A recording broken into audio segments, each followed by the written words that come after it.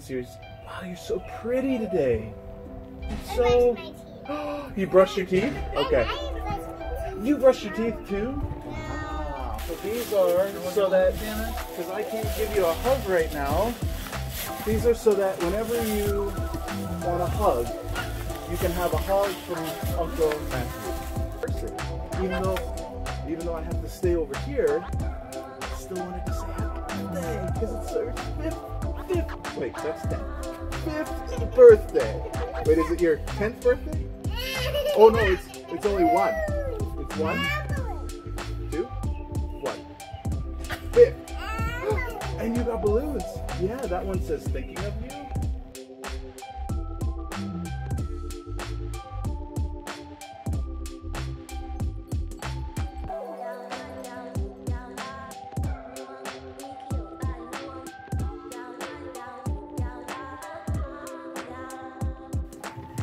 Hey friends, it's Matthew. How are you doing?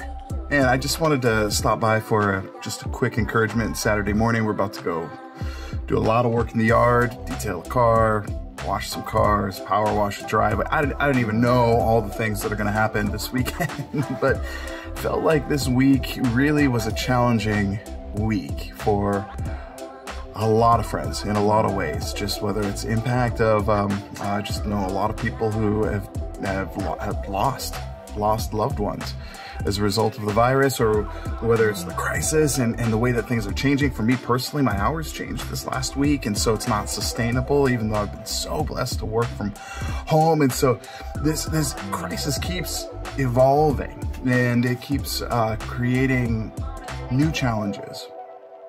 And it's almost like detours. You know, like I take a left down this road thinking I can get around this thing, and then all of a sudden, boom, it's blocked. And now we got to do things in a new way.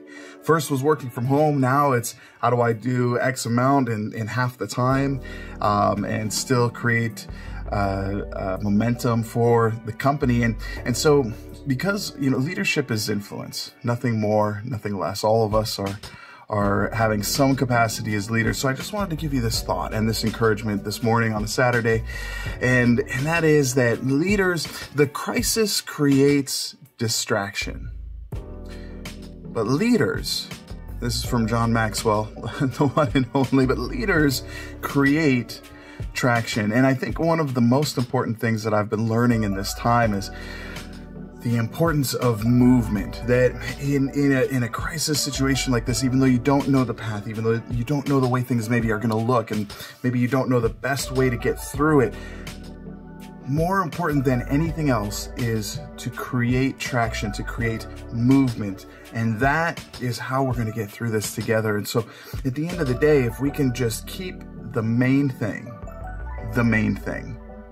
if we can do just what we can do right now. There is no 5-step plan. There is no 12-step plan. There is no 100 steps to success. There is no 80 steps to extreme profitability. There is no marketing plan. Nothing works in this time the way that we expect it to work. And so therefore, we're just gonna have to be adaptable and try one thing at a time.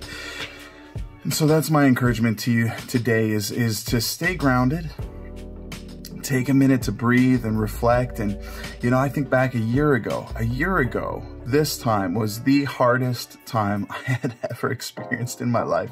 Things were going so well, and in that time, I ended this relationship that I thought was going to be a lifelong partnership. And so I think back to that, and I think how difficult that was, and how jarring that was, and how challenging that time was, and what's gotten me through. And now we're in a similar time now, just a year later. But in the meantime, we've continued to grow in community and fellowship. And so if there's anything I can do to help, you know, please feel free to reach out, call, send a text. And but I'm praying for you guys, and just really I really truly believe that the best is yet to come, that good things are happening in the midst of all the difficulty, all the loss.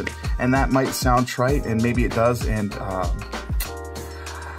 yeah, I got asked the other day, like, how can you be so happy? And the truth is, it's not happiness.